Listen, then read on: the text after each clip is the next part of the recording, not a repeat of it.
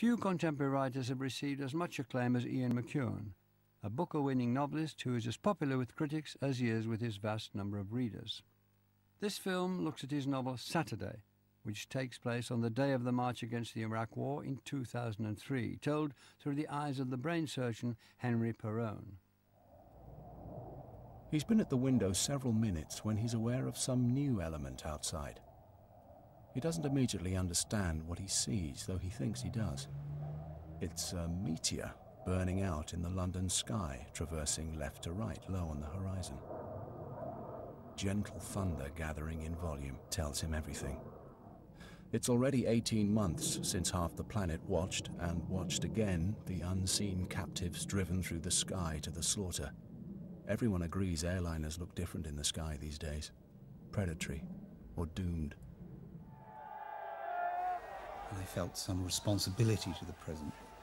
After 9/11, I did no writing for 6 or 9 months. I became, like a lot of people, a complete news junkie. And out of that, there grew a sense of wanting to really have a novel right in the center of all those anxieties and twitchy, neurotic feelings that the world had changed, but we didn't quite know how. And that's what I wanted to begin to catch. I didn't immediately think that I'd set this within a day. I thought history would sort of help me write it.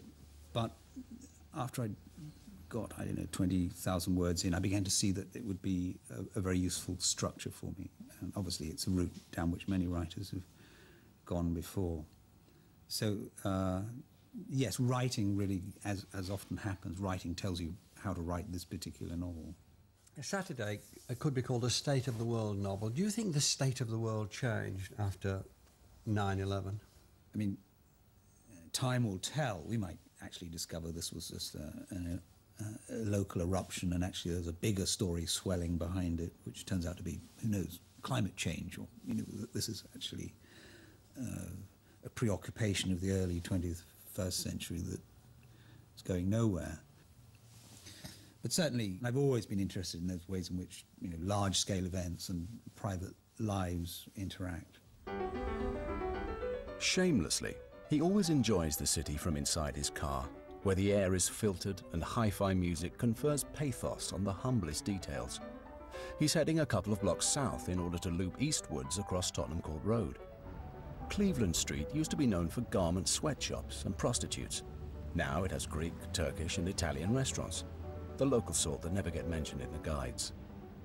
This is the fair embodiment of an inner-city byway, diverse, self-confident, obscure. And it's at this point that he remembers the source of his vague sense of shame and embarrassment, his readiness to be persuaded that the world has changed beyond recall, that harmless streets like this and the tolerant life they embody can be destroyed by the new enemy, well-organized, tentacular, full of hatred and focused zeal. How foolishly apocalyptic those apprehensions seem by daylight, when the self-evident fact of the streets and the people on them are their own justification, their own insurance. The world has not fundamentally changed. Talk of a 100-year crisis is indulgence.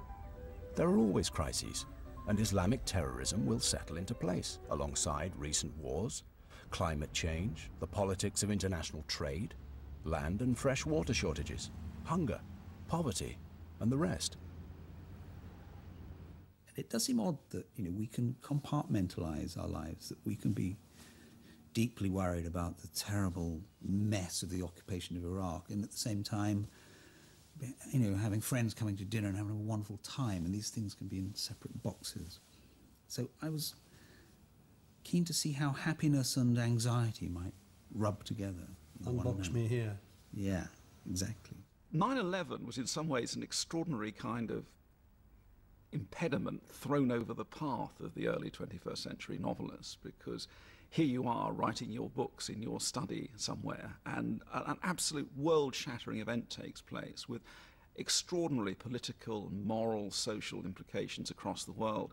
And McEwan's response to this, to sit down and write Saturday, is, on the one hand, absolutely up to the minute in terms of response to what's happening in the world, but it's also quite an old-fashioned book.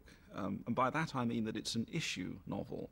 in the way that perhaps some of his Victorian predecessors used to write issue novels, on a smaller scale, you know, focusing on a particular abuse or a particular piece of social legislation they thought was needed.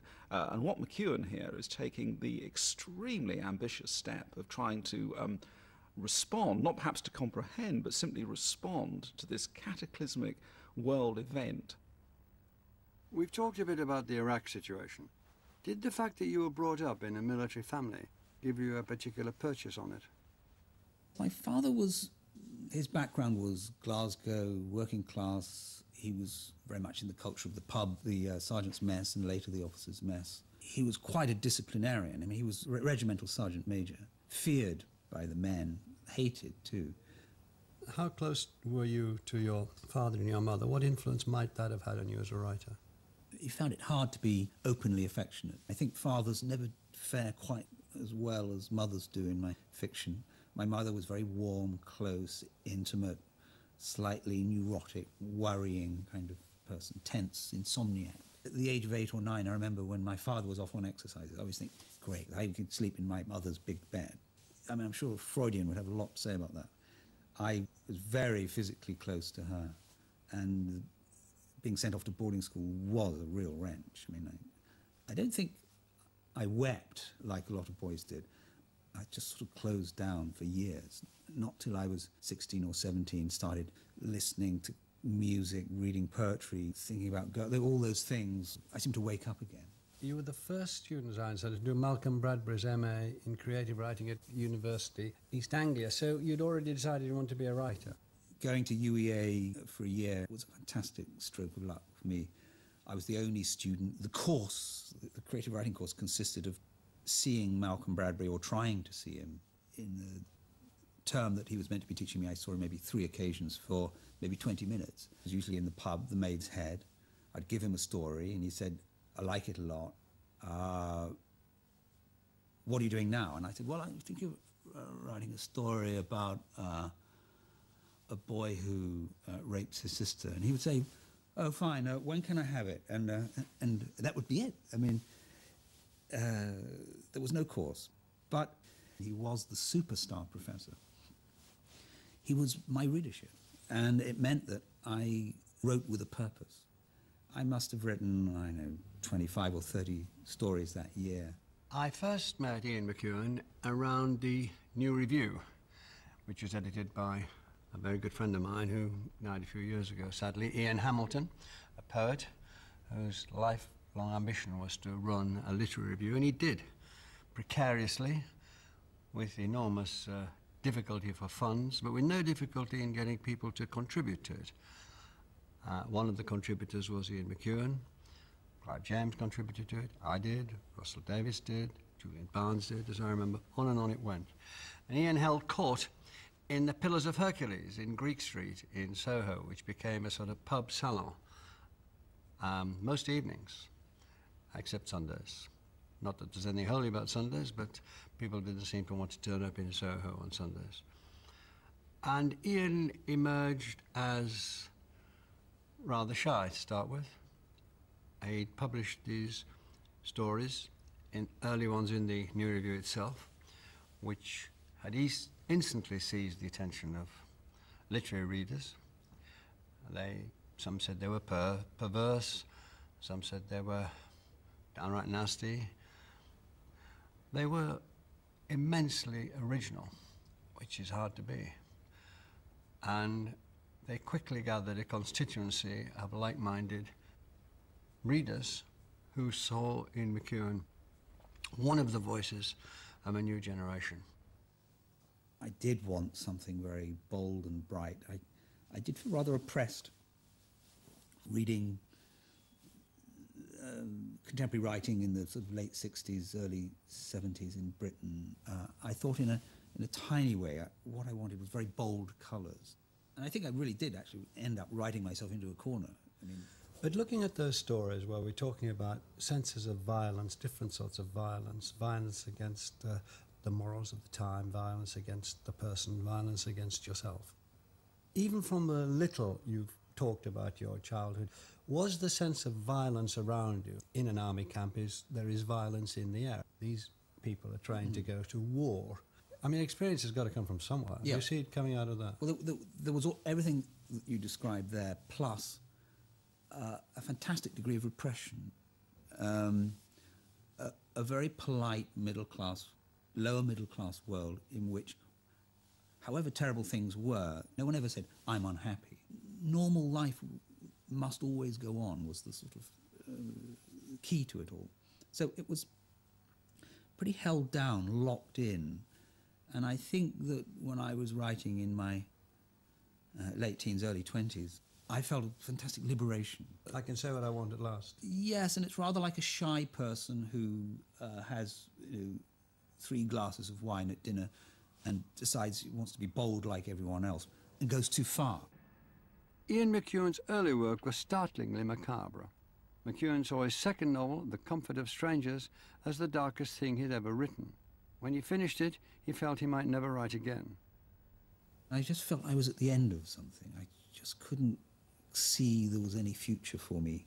I was writing myself into silence, I thought, with this fantastically destructive, bleak, murderous story of one couple's sort of psychosexual dramas spilling out and destroying this vulnerable English couple who seemed incapable of actually ever defending themselves or defining themselves or understanding themselves in any way at all.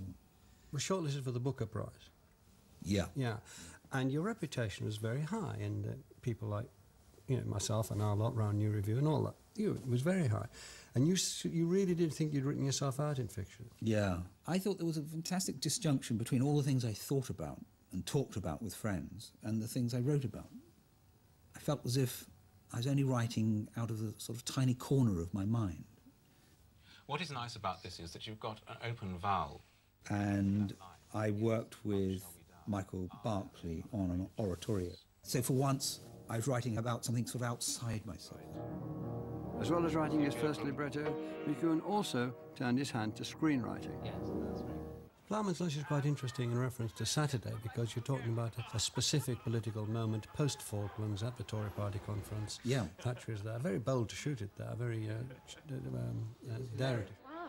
Both those things, the oratorio and writing the Ploughman's Lunch, emboldened me. I'd got out of myself. I could start to do something which is actually central to the English novel, which is address society in some way. And this is late. I mean, I'd started writing in 1970. We're now in 1986. 16 years later, I finally thought, I can now start to write properly. McEwan's strengths as a writer, and they are very considerable, basically, one goes back to the actual basic thing that writers does, which is the ability to write brilliant sentences. I can always remember reading one of the very, very early stories. I think it's one of these absolutely ghastly black ones called Pornography, set in a sex shop, and he just describes, the punters turning over these dreadful magazines, and the crowd they stir like troubled dreamers. And I thought, that's a brilliant sentence. That inspired me to start writing short stories, reading something like that. Looking at his more recent work, I think his great strength is something that most novelists these days shy away from, and that is an attempt to engage with the world and what's going on with it.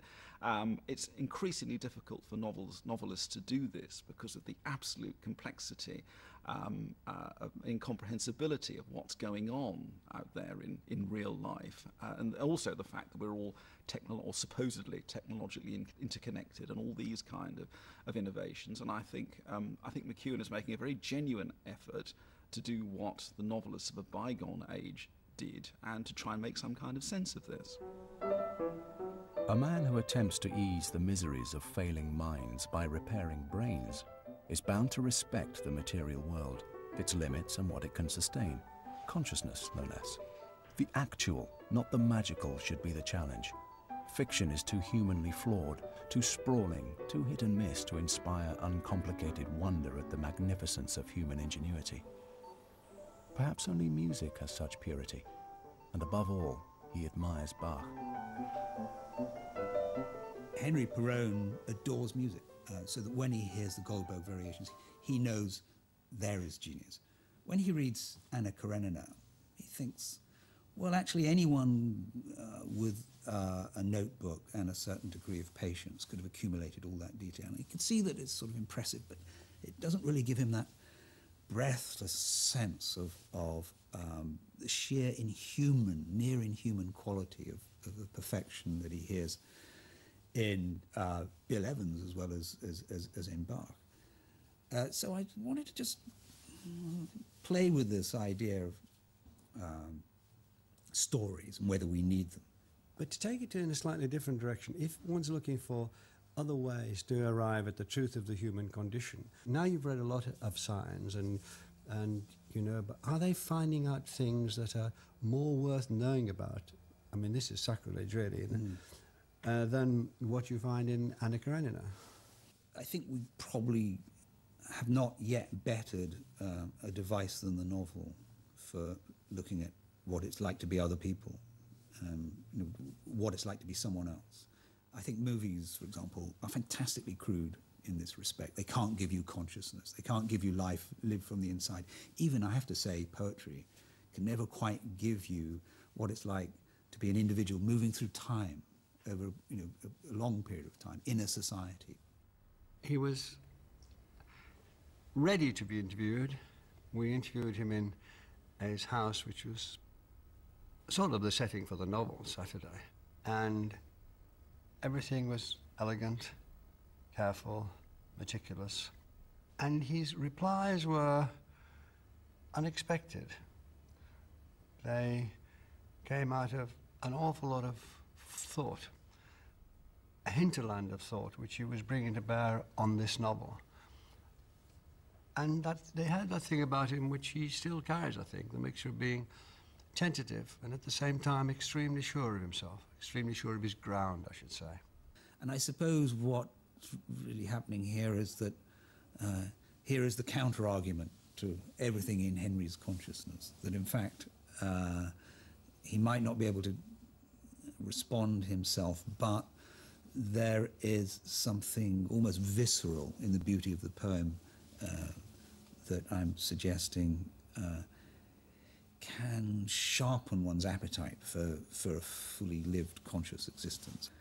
So if you think of novels as sort of like minestrone soups, you know, late on I wanted to add another ingredient, another herb,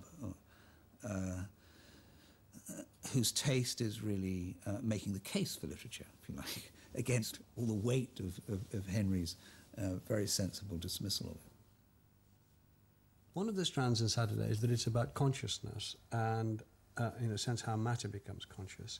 And Perron, a doctor after all, and a man who's dealing in the brain in a practical way and also in an intellectual way, he's convinced that our behaviour is determined by chemical events and codes in the brain, and one day all these mechanisms will be revealed to us. Do you think that'll happen? I think they will be revealed to us, but I'm not sure what, you know, to come back to an earlier point in the discussion, I'm not sure quite then what we will know that we don't already know about how to behave and how to live. It might not tell us much. You could, you know, crack the neural code, but will it tell you how to behave? And my suspicion is that it might well not. But he has a kind of faith, and it's the only faith he has, he says, that in the material view of life, in the philosophically material view of life, there is a beauty and a grandeur, that it doesn't diminish the world to think that it can be explained all in material terms. In fact, you know, it is wondrous and extraordinary, just as much as if you saw it, life as being a certain kind of vitalist spark. So I at least want to give him my sense, and it is one I share with him, of the material view being rich, warm, human, not